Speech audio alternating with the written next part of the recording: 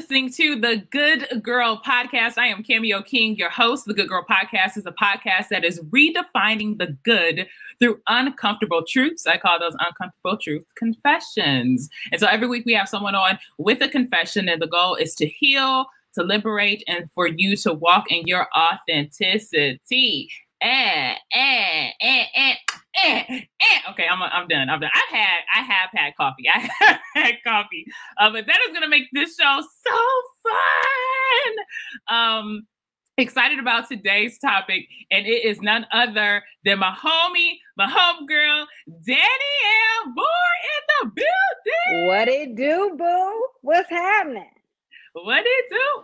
If you don't know anything about Danny, she is a licensed mental health therapist. She is the practitioner, I want to call you the chief practitioner in charge at the Refresh Wellness Center, where her focus is telehealth therapy. And I think that's something that's been kind of a buzzword over the past year, going into almost like a year and a half because of COVID. But this is something you've done since the inception, since the beginning of the Refresh Wellness Center, because you understood the importance of therapy and community. And essentially now when you go into church and you don't want to see your therapist that know all your business. Correct. And knows all your business. So, Danny, excited to have you back. It's been a minute. Hey, girl, hey. Hey, girl, hey. I miss you, friend. Hey, Good Girl Podcast. I missed y'all. How y'all been doing? Have y'all been drinking your water? Have you been minding your business? Have you been exercising? What have you been doing? What have you been doing? I want to know. I've been trying to mind my business that pays me. Mind the business that pays you. Mind the business that pays you. So I want to introduce something slightly new to the beginning of the podcast. And it's really is to bring us into the present moment. I think it is so important to be in the present moment and potentially also cast the vision for the week, but we're going to do it in a fun way. And so every guest, I'm going to challenge them with a song, right? That will either cast the vision for the week that's coming or the month that's coming, or that describes your previous week. But the thing about it, they only have 5 seconds for me to catch on and sing along, and I have to do the same. Okay. So it's whatever's on your heart. So I'm gonna give you 5 seconds, and when that 5 seconds hit, right, you got to start singing. Sing from your soul, Danny, from your soul. Sing from my soul. I have to sing. I sing. You can rap. You can rap. I can rap. Rapping, I can do. So here we go. Ready? 5. Yeah. 4. 3. 2. 1. Please don't get me hype. I'm hype. Write my name in ice. Don't argue with these ladies. What? I just raised my price. I'm feeling bossy. And so, and I'm feeling hyped. So I feel like, that's the season that I'm in right now. So please don't get me hyped. I'm hyped. I'm hyped. I am all the way hyped for what's going on, what is to come. And I'm just trying to stay in a good headspace so that I can continue to push through. I feel you. I don't want you to say that like in a public space and I'm in the audience, because I will yell it out from the back. Absolutely. Don't get me. I'm hyped. I'm hyped. That is, and if you know us, this is kind of our thing. Please don't get me hyped. I'm hyped. Right. So I'm gonna do one. Okay. You gonna count me down, Danny? You gonna count me down? 5, 4, 3, 2, 1. Here I go again, girls. What's my weakness? Man. Okay, then chilling, minding my business. And I couldn't believe this. I swear. Okay, because I can sing this whole song. The reason this is my song for the week, because I have been encouraged by connecting with some men, like some good, what I consider to be good men. They have reinvigorated, almost in a sense, my desire for dating and my hope that there actually are some decent men out there, right? So that's what my headspace is. Okay. Okay. That's where my head's thinking. It's like, no. So what are we talking about today? And so this actually kind of goes along with the theme. And we are talking about why women are responsible for carrying the weight of men's issues. That's kind of a heavy one, right?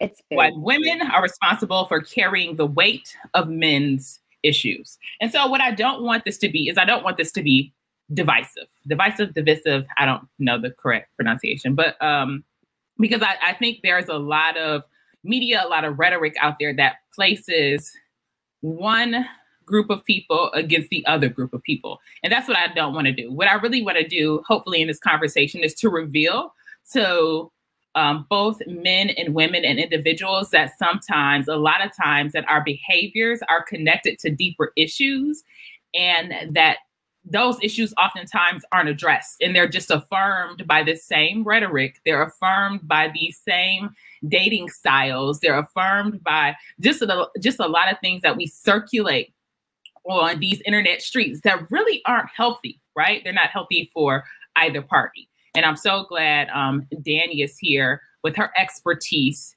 in understanding very much the ramifications of our social, of our relationships, our social circles, and just how we show up in relationships, just how our issues show up in relationships. So, Danny, when you first hear that phrase, why women are responsible for carrying the weight of men's issues, what do you think? What do you think? Well, quite honestly, we've had previous conversations about it, and I believe it was me who articulated it in that phrase. Is that, it seems to me that when women historically have been responsible for carrying the weight of men's issues, and we are expected to absorb whatever their shortcomings are in order to be in relationship with them.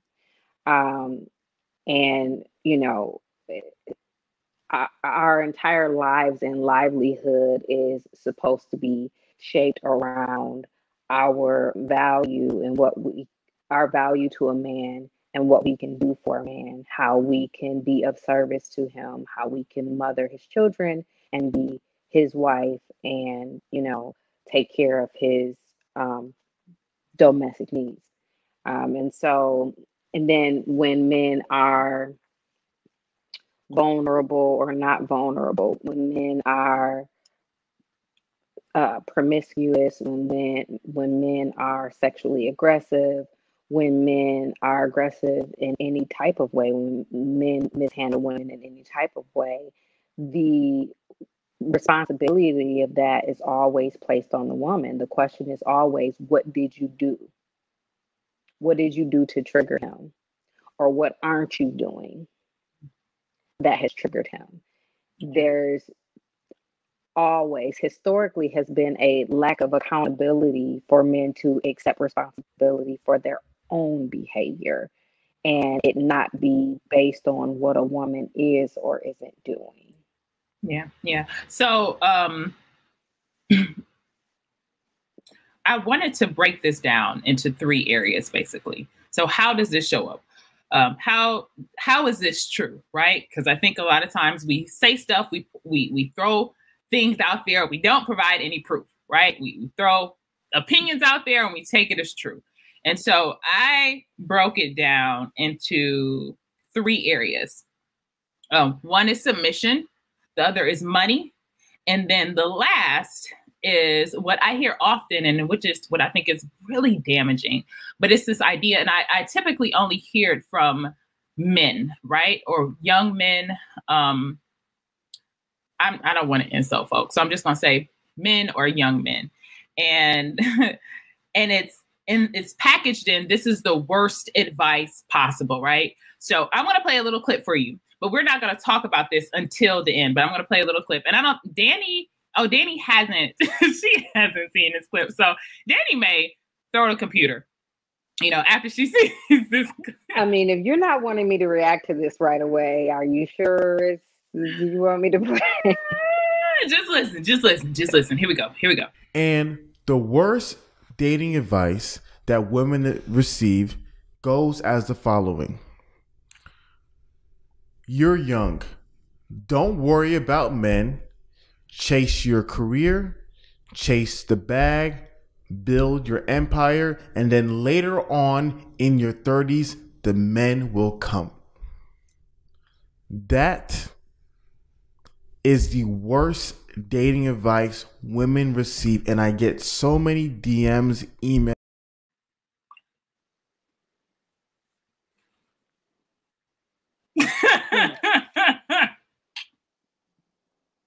I'm surprised that I made it through the rest of the video, right? And so I have a part 2 of the clip, but that's, I think, a part of what started this conversation, but we're going to talk about that later. So just hold that if you can, Danny. Just hold that if you can, if you're listening, folks, because we're going to go into that later. But again, when we talk about why women are responsible for carrying the weight of men's issue, when I think about control and submission, I typically only hear the word submission in terms of a relationship with men who have not developed a healthy self-identity.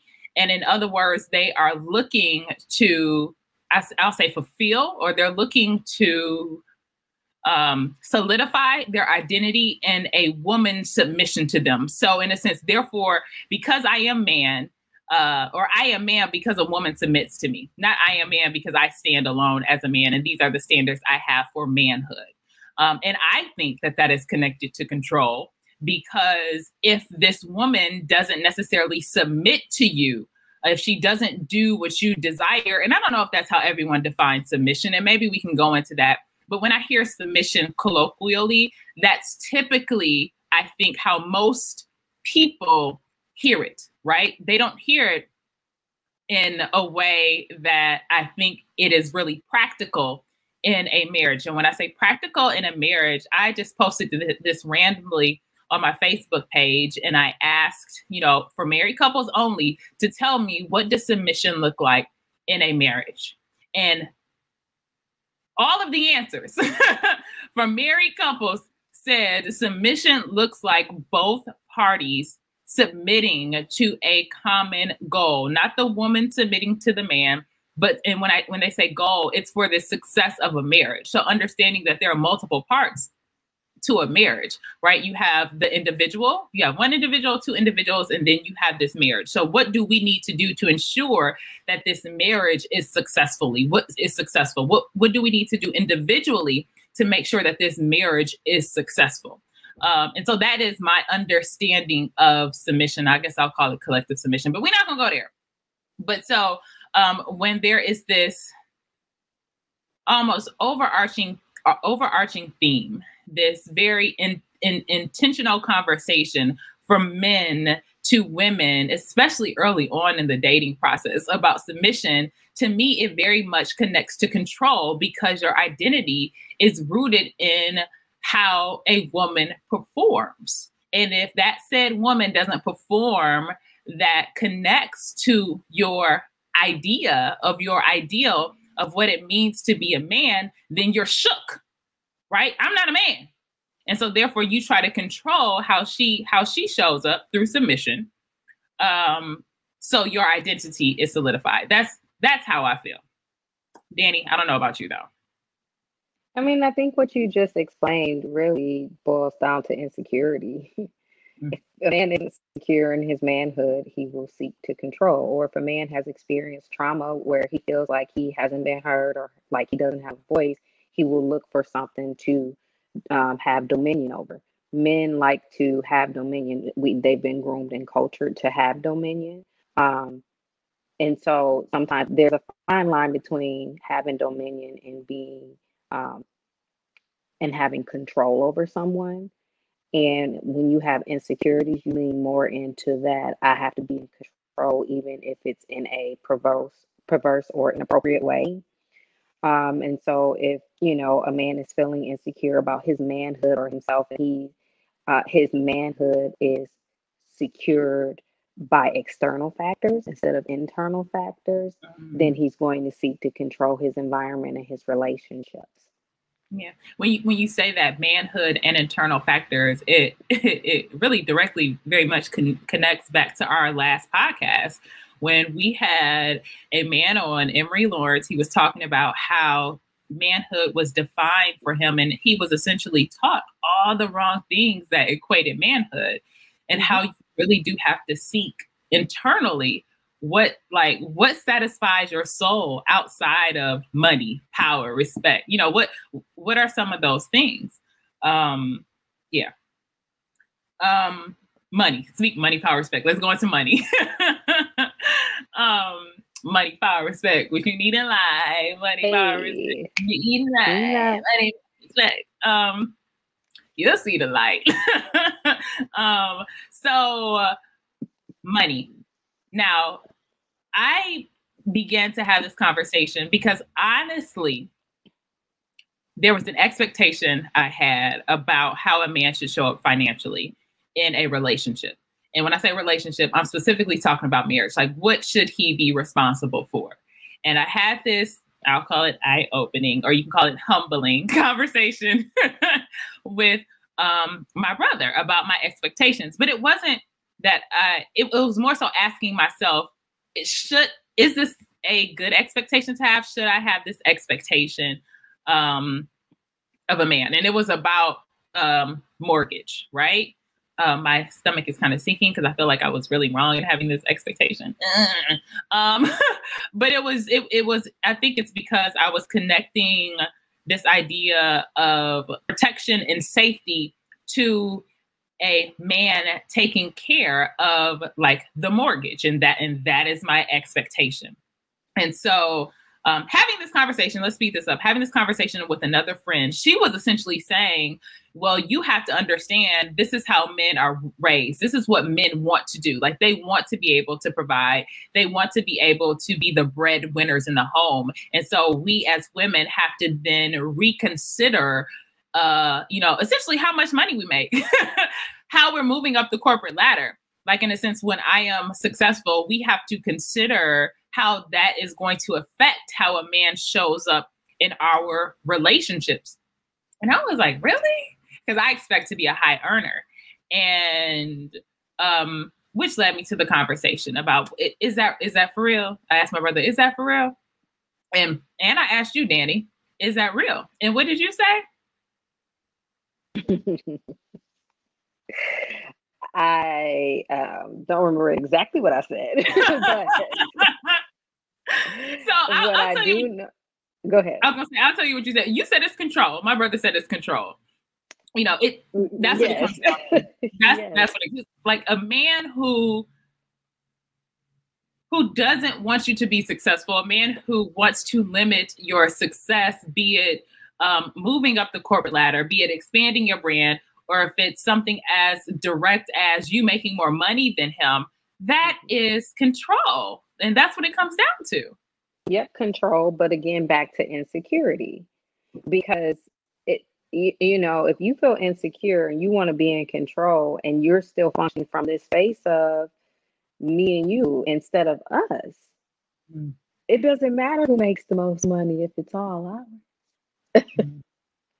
It doesn't matter which pot of money the mortgage is coming from if it's all ours. So that whole line of thinking is problematic. I understand that you're just like, if, I show up to the table and me as a woman, I am a high earner and I make more than you, and you earn whatever it is that you earn, and the money to pay mortgage is coming from my account. I mean, I think, again, for men, they are wired to, well, not wired, they're groomed. They have been groomed to believe that they are supposed to be the breadwinners. They are supposed to be, the king of their castle. And they do, for most men, they do feel a way when they aren't able to provide in that way. But not being able to, there's a difference between not being able to provide in that way and the woman just makes more money than you. Like, there's a difference there, Yeah, and so go ahead. No, I'm saying because when we were having this conversation off screen, we talked about other ways that men provide. And it was really connected to being needed, right? Yeah. This idea that men needs to, I'm like, oh, yeah, who doesn't want to, who doesn't want to feel needed, especially the person you're in the relationship with. But if the only reason I need you is to pay my bills, that's problematic. It's a transactional relationship. It's prostitution with a legal license is what it is.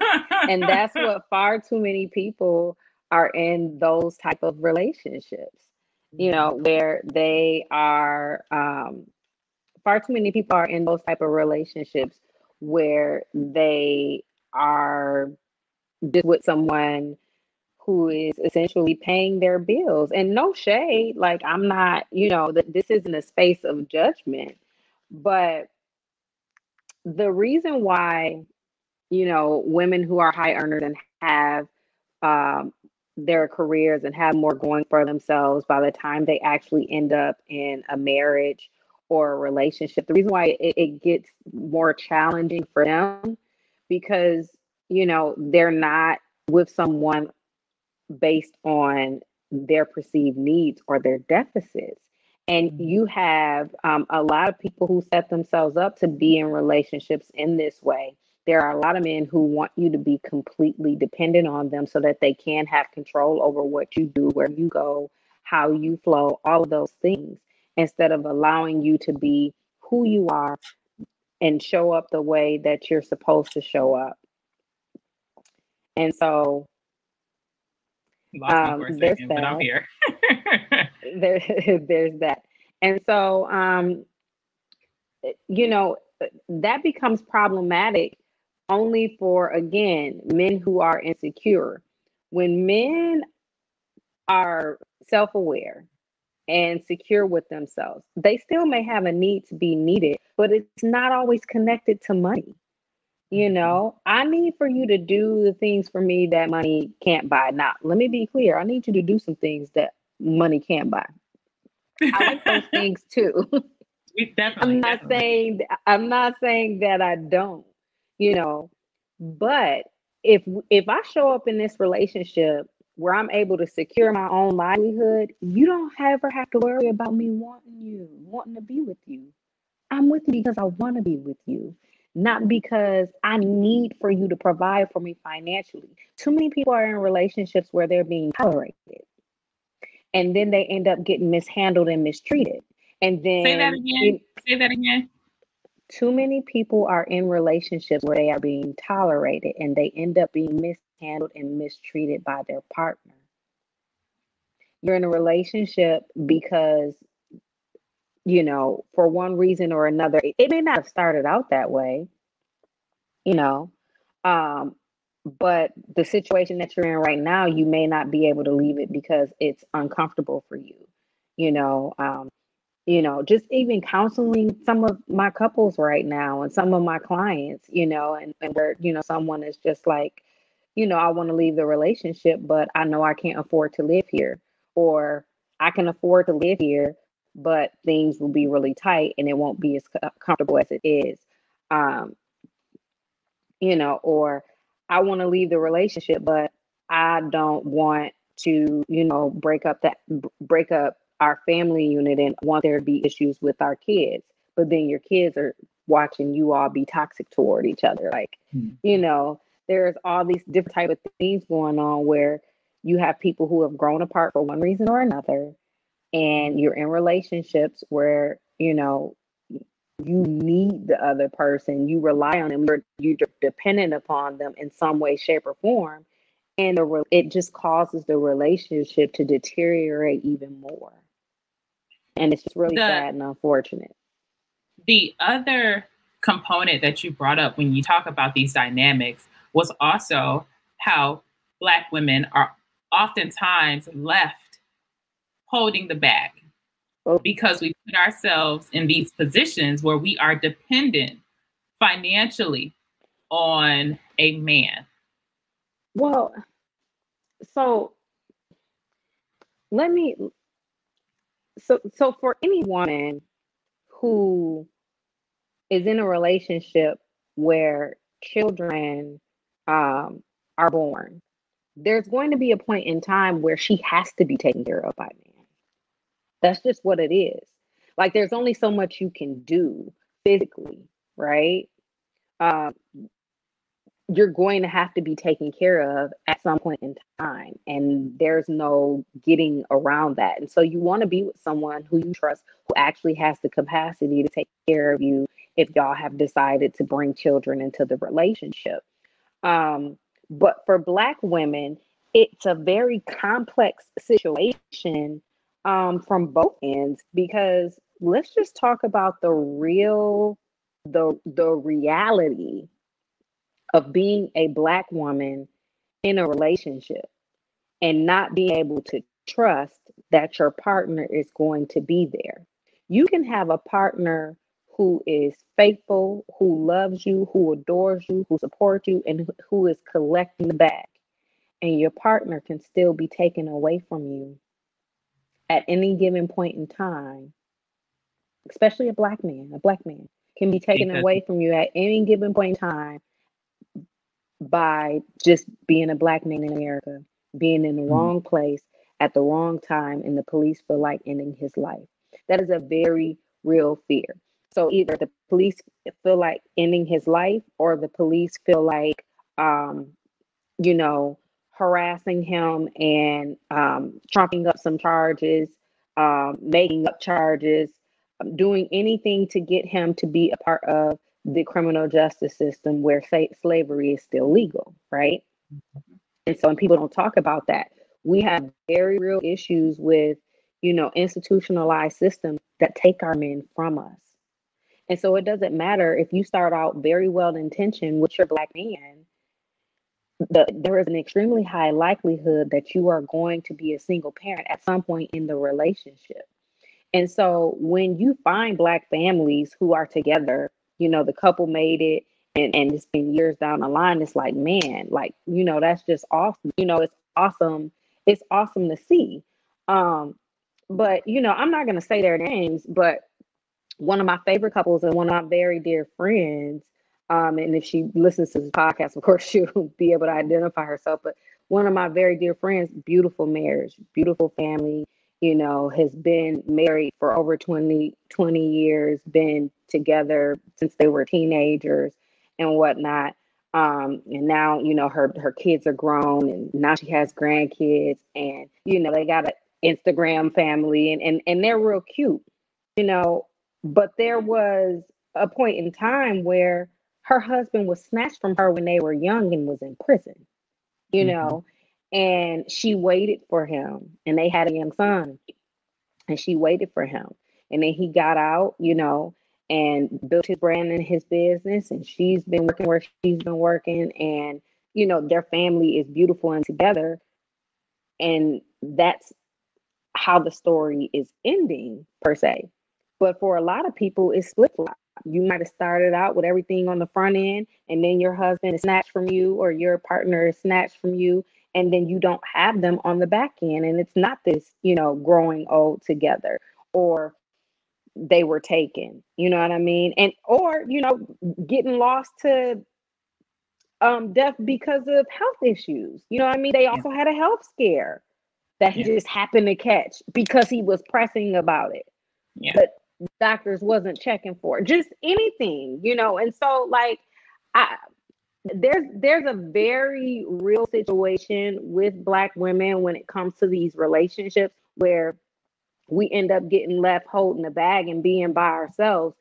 So to have all of this scrutiny around us being independent, around us making our own money, around us acquiring credentials, around us, showing up to the table because we own the table, and not being, restricted to a pie mentality because we got the recipe and we baking whole pies. We don't need a piece of the pie. We got the recipe. We can make as many pies as we want.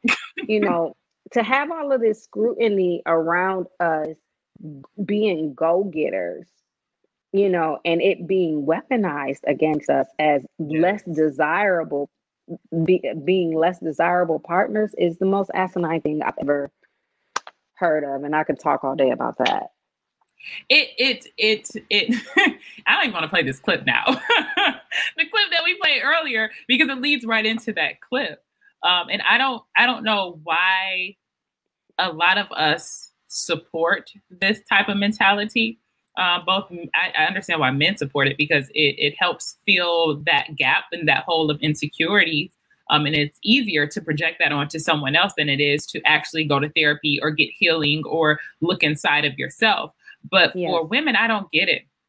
I legitimately don't. Maybe it's because, too, we've been trained as well that our identity rests in a relationship, that our identity is only seen as good, as great, or as though you achieved the highest of highs when you have a family or when you are married, right?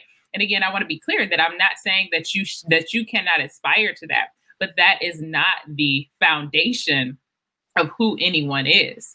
And you've said it consistently, and I'm paraphrasing, but if your identity is found in something outside of you, eventually you're going to have an identity crisis. You sure are.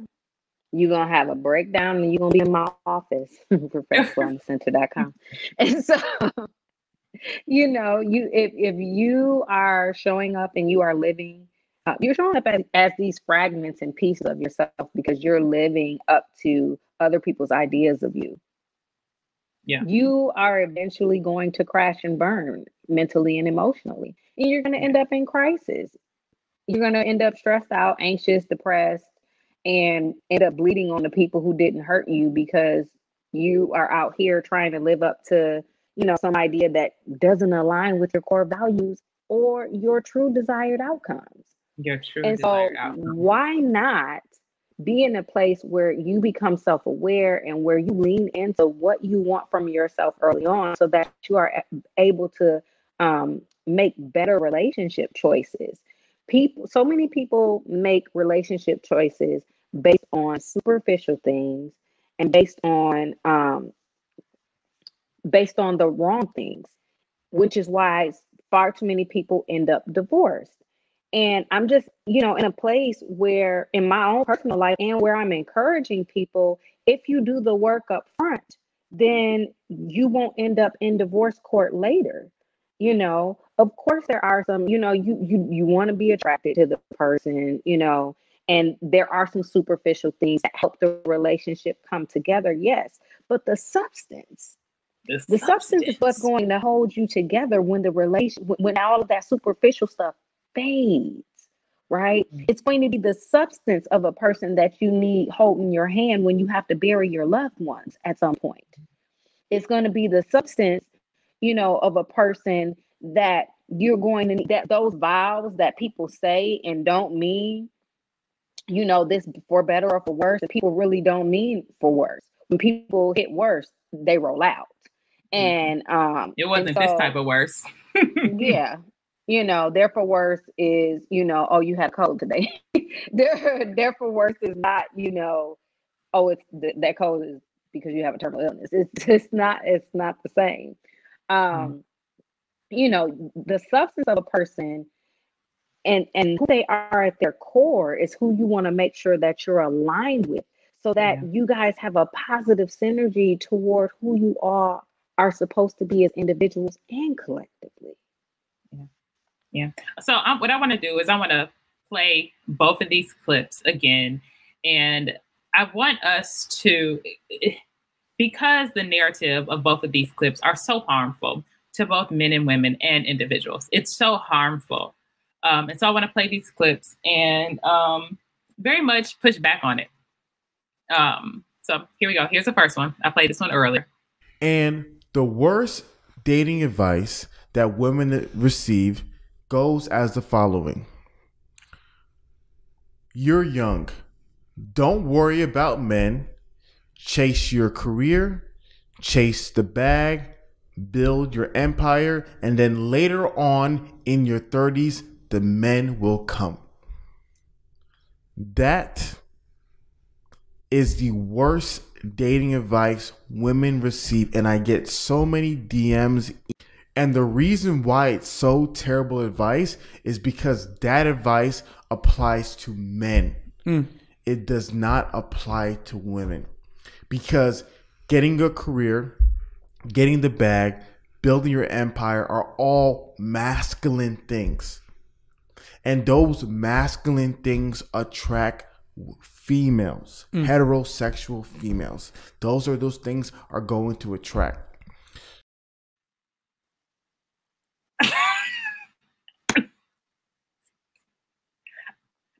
The first thing I said is, who raised interesting to me. Who raised y'all? Who raised y'all? Like, that was really my first question. Go ahead. I'm sorry. Go. These men, these insecure men who ascribe to toxic masculinity, who have platforms, are just really on my last nerve. Like, why, sir? Why? Like, why? You are checking these. What are we supposed to do? What are we supposed to do when we ain't married and don't have nobody taking care of us? Even if we are married, you think that's your problem? That calm down. Exactly. Me. I'm hyped. It is so annoying to me that you have one set of men who are mad if you function from a place where you are expecting to be taken care of by a man and you want to be a housewife and such, right? Like, like you're signing up for this. You don't really want to work. You want to be a housewife. You want to have kids. You want to, you want to just be a stay-at-home mom. And being a stay-at-home mom is a pretty big deal. So it's not just a stay-at-home mom. It's a whole 5 jobs. Okay. Being a stay-at-home mom is not something that's easy. However, on the other hand, you have men who are bashing women for wanting to be taken care of. Then on the other hand, you're bashing us for getting out and securing the bed. Which one is it? Make up your mind. Sounds very to me. Like, y'all don't know what you're going to complain about what we do no matter what. It's always going to be some insecure man who ascribes to toxic logic on some platform with too much energy, too much bass in his voice, and too much of his insecurities and his little fragile manhood on display, where you are weaponizing women's strengths and calling it masculine. It's masculine for you to secure the bag. What? It's masculine for you to be an entrepreneur. Why is that a masculine thing? That's not masculine. That's just a thing. You know what I mean? You attach your manhood to money and what you can provide. External things again. Okay? And so these are the same type of men who say stuff like, you won't let a man be a man. If your manhood is wrapped up in me showing up as fragments and pieces of myself, not being assertive, not being able to provide for myself. Where are you even getting this logic from? The Proverbs 31 woman, you can't say it's biblical. I mean, she was a whole boss. So where is this logic coming from? Where is it coming from? But even if you follow the logic, Danny, so if I was on this train, it still makes no sense. None. It makes no sense whatsoever. None. Because if I followed the logic, I couldn't bear through the entire video. So my homegirl sent it to me and she said, this is what we have to be aware of, because this is what we're fighting against, quote unquote, as women who want to empower women to walk in their authenticity, to be the best version of themselves. And so no. even if I were to follow this logic, it would still very much leave women just out there. It's like just dangling and waiting, as though we're just waiting in a pool for men just to come and pick us up. So we are perfect and prepped and primed for their use. That's the thing about it. Like, for their use. And that's it. Not for my enrichment, not for my fulfillment of life, not for me to reach my highest. And when we talk about purpose and we talk about wanting the ideal man don't want you just, and wait, before I say this, I don't like putting guidelines and rules out there, because I believe there's so many nuances, so many different things that people want, but I do believe that there are some baseline things. For example, everyone has a purpose. Everyone has a purpose. Our purpose fulfills parts of our soul and our spirit that like nothing else can. It can bring us joy. It can bring us happiness. It can bring us peace. And some of these, it can connect us to God. And for a man to not want you to know that or to discover that at any point in your life, someone that you want to partner with, what is he really doing? The real issue is far too many men don't even like women apart from what they can do for him. Say a whole word. They don't. they don't like to hear women think. They don't like to see women on the move. They don't like to see women be aggressive. That's masculine. It's for men to do. Bull. Like your whole manhood is threatened because I make my own money. Who's supposed to take care of me? What happens if something happens to you? God what forbid if something happens to you, sir. You're a black man in America. God forbid if you are incapacitated for a month, right? And then I'm sitting there, don't know how to run the household, don't know where the bills and the money has come from, don't know nothing about nothing just because I'm prepped and like. Yes, very real situations. Someone's husband died last year and they didn't know how to do anything. They didn't know how to pay any bills. They didn't know what money came from where. They didn't know nothing. Yeah. Oh, and by the way, that person's husband was blind for probably the last 10, 15 years of their marriage. Wow.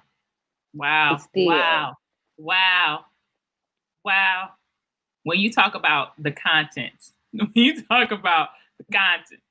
oh, child. And so also I think what this narrative speaks to, it also I think it hits on the insecurities of women. And when I say that, so when you talk about like the physical appearance and what women supposedly bring to a relationship, but when I say insecurities and also these false narratives that we're told, narratives like this, like his, make it seem that happiness comes from a man. Happiness comes from a relationship. Should your relationship be a part of your happiness? Yes. Should your partner be a part of things that bring you joy? No doubt. But it is not the foundation, right?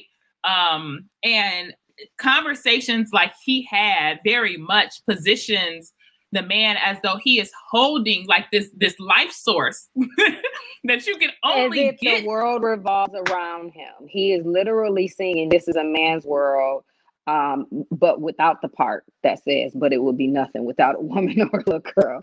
You know, this man is a total and complete narcissist, and I'm willing to go ahead and say it. Don't write me. But men who function from that space, that's a narcissistic perspective, you know, where I don't want a woman who has the ability to do anything, because what that really equates to me is she can leave me at any given point in time and she doesn't have to carry the weight of my lack of substance. Yep. She doesn't have to carry the weight of my shortcomings. She doesn't have to carry the weight of my bad sex that I think is everything. She doesn't have to carry the weight of my fragile masculinity and toxicity. She doesn't have to carry any of that because she doesn't need me financially. She can go out and secure her own bag and she can get with somebody who actually has a bit more substance. Somebody told me a man said this to them, and I want to add to it. They told me that this man said to them, our accomplishments erase our age. And I want to add to that man. He said, it was a man. And he said, our accomplishments erases our age. And I was like, that's real good. But I also want to add to that, it also erases your shortcomings and lack of substance. When men are well-to-do, it doesn't matter how old they are. It doesn't matter how young they are. There are always a whole host of women that are willing to tolerate whatever their shortcomings are. Yeah. There is no way a man as shallow as 45 would be able to marry a Russian model if it wasn't because of his resources and him being rich and powerful, so to speak. You don't have enough substance to keep anybody's attention in that way. Like, I think too, it connects to this conversation of high value men and how some people are really buying into, again, this narrative that, first of all, that you're putting value on human beings, which I think is trash.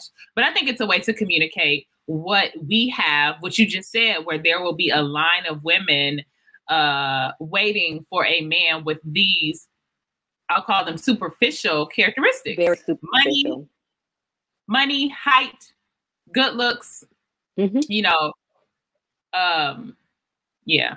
And so, because I was going to say something else, but it's not. I didn't date this guy, but we were talking for a while, and it's as though. So I'll say this: it makes it as though that these type of men have all of the women at their disposal. Like all I have to do is go and pick. But let me tell you, you don't. It's a two-way street. You don't have women. It is a two-way street. You don't have women of substance, and you don't have women who want to be about anything. Same boat. I was talking to this guy that I've decided just not to talk to him anymore because he's well-to-do. He has the shiny, flashy car. He's tall and fine, y'all. The man is fine. Fine black man. Jesus, he fine. But, oh God, he's so shallow. He's so shallow. He's probably one of the most shallow men that I've ever talked to. His communication sucks. You know, the way that he talks is very abrasive and condescending and almost sounds like a little kid who doesn't have good vocabulary at all. And it's very frustrating to talk to somebody where it feels like you're dialoguing back and forth with a kid and you can't even have a regular conversation. And then on top of that, always has something negative to say. And Danny, the thing about it, I've had that same experience. There's the guy who tried to come back around full circle, and I cut him off, but he tried to come back around full circle because he's looking for a wife. And he was like, Cameo, I always thought you were dope, yada, yada, yada. But and he has all the things I think that a quote unquote high value man would desire. And I've even seen some things that he said on social media about women with children, how you are as valuable. And we've had conversations. He was like, no, I don't think I should be obligated, or I waited and I wrapped up. So why should I have to suffer, or why should I have to take care of another person's child? Like these are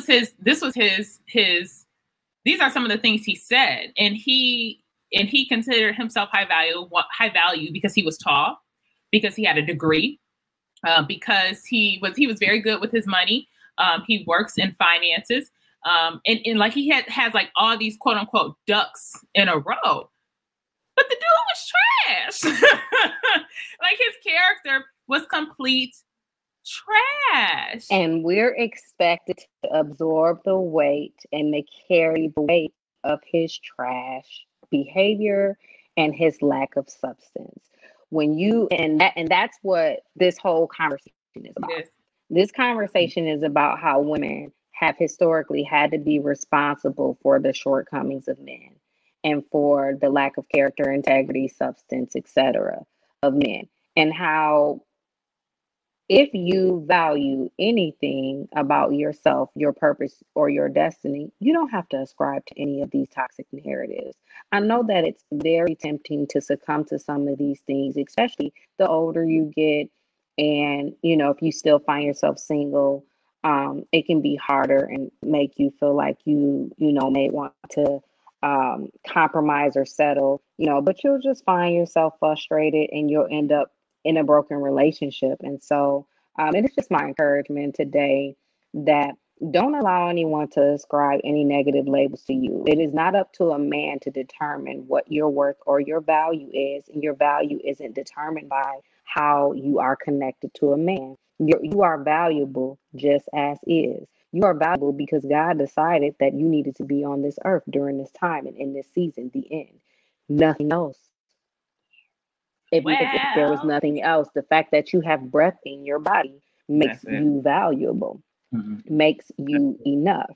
And if you are struggling in that area where with, self-worth or value, know that the very fact that you have breath in your body, you are valuable and you have a purpose to fulfill. And that purpose is not connected to how you can be of value to a man. Not at all. Well, Danny, thank you so much for having this conversation with me. As always, I hope you all pulled something from this. If you haven't already, make sure you subscribe to our podcast through whatever platform you get your podcast on. And also make sure you subscribe to our YouTube page and follow us on all social media. Thank you so much for listening to the Good Girl Podcast. And I hope you continue to believe in the good.